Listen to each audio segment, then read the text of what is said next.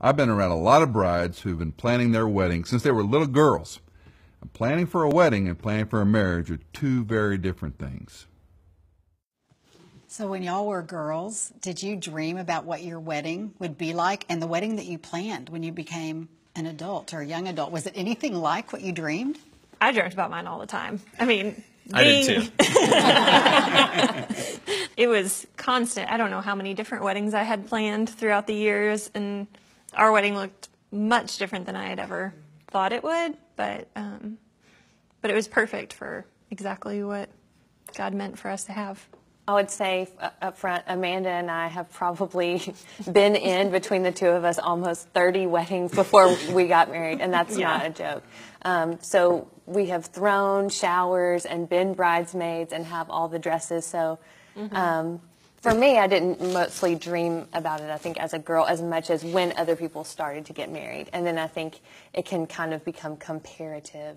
Like, I want to do that, or I definitely don't want to do that, you know. So that is kind of what shaped, I think, our wedding ceremony, was seeing other people's mistakes or failures or good things that they had had in their ceremony that I wanted to replicate. So what kind of failures have you seen in weddings? Tell me more.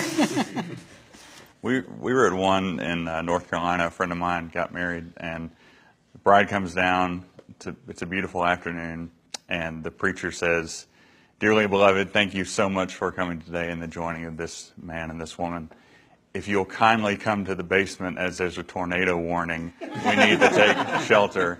So an hour and a half in the basement of the church, power went out, hail outside, which actually worked out well, because back in the ceremony when things cleared, there was candlelight and there was a rainbow over the church, and it just ended up to be a great day. It reminds me of the epic failure for me.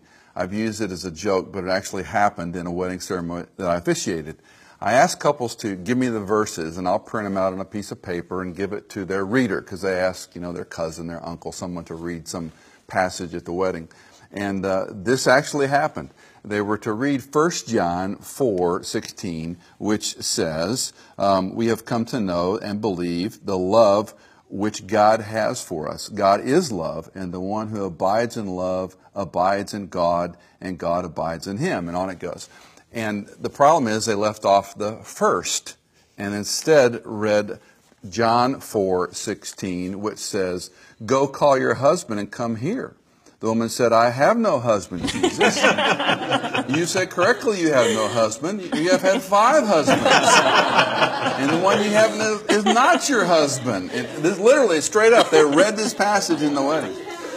That's awesome. It's probably one of the most epic failures of any wedding that I've officiated. And of course, the brides are going, "Wah!" And it was pretty exciting afterwards. The tragic part is probably the audience didn't even hear it. A small percentage did, but there were those it was just the Bible, and it was kind of noise, and people weren't paying attention.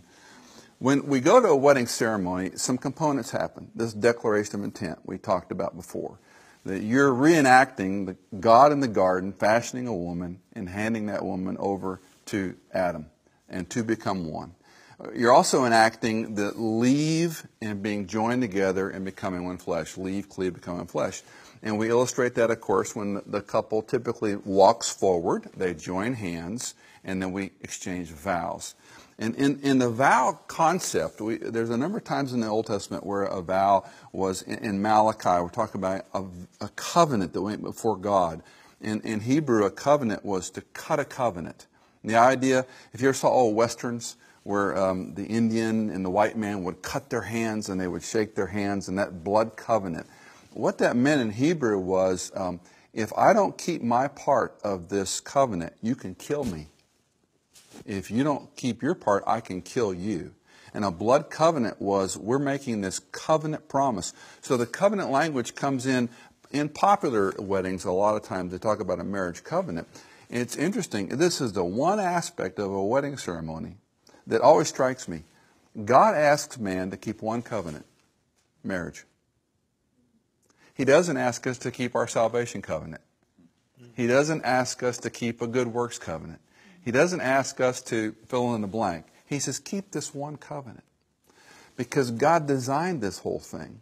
And at the end of that wedding, and I've officiated hundreds, I don't know how many, and I love the line at the end where I get to say, let me introduce to you for the very first time, Mr. and Mrs. So-and-so. Because two, no longer, one they have become. And it's a miraculous thing between God and these witnesses that you have taken a name. Your name just isn't your husband's last name. It's your identity in Christ. Two become one. And as through covenant, through the Word of God, through the witnessing of God's people, something happens that's supernatural. And two people are joined together because God designed image bearers to become one, because we're better as two people with differences and strengths and weaknesses than we are alone left to our own devices.